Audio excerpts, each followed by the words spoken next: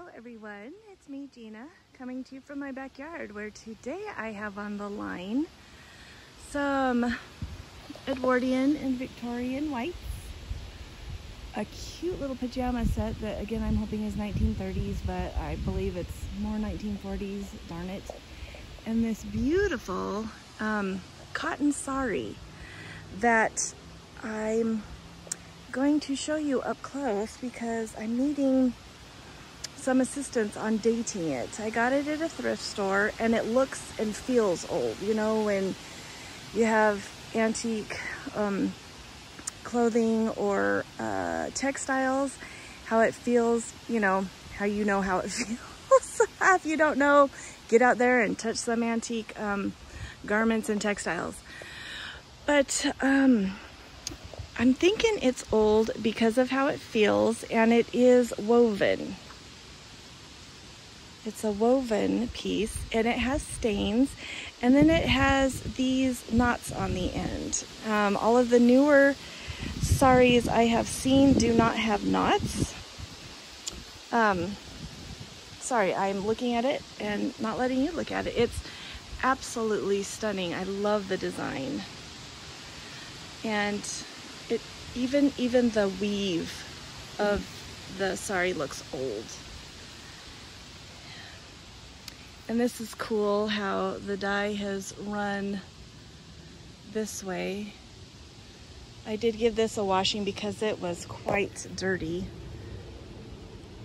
But yeah, it's really pretty. It's a beautiful sari, and I just want to know, I've tried to do some research on saris, and you know, there's not a lot of information on old saris out there. So I'll keep looking, but if anybody has information that they would like to share, I would greatly appreciate it. Yeah, it's beautiful. I'm loving it. And then some more of the underthings, and a dress that is woefully wounded. But then right here, I'm really excited to show you this. It's an Edwardian bodice with, let me see if I can get on the inside, with an understructure, but then in the understructure it has its own padding for that powder pigeon. Hello, sorry. Poof, and I've got some mending I need to do on that. And then there's another bodice and a couple other corset covers. And then this sad thing, oh, I don't know how to go about mending that unless I just get some new netting.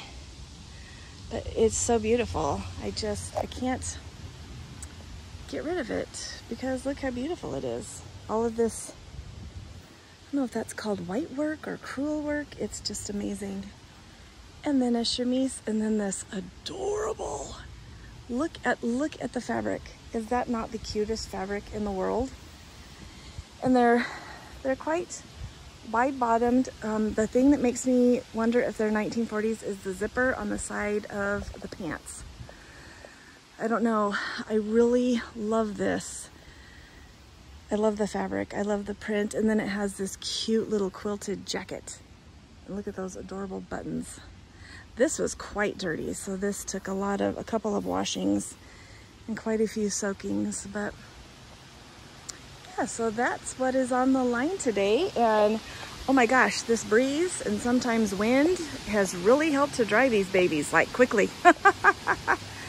All right, everyone, I hope you have a fantastic rest of your day. I will chat with you later. Toodaloo.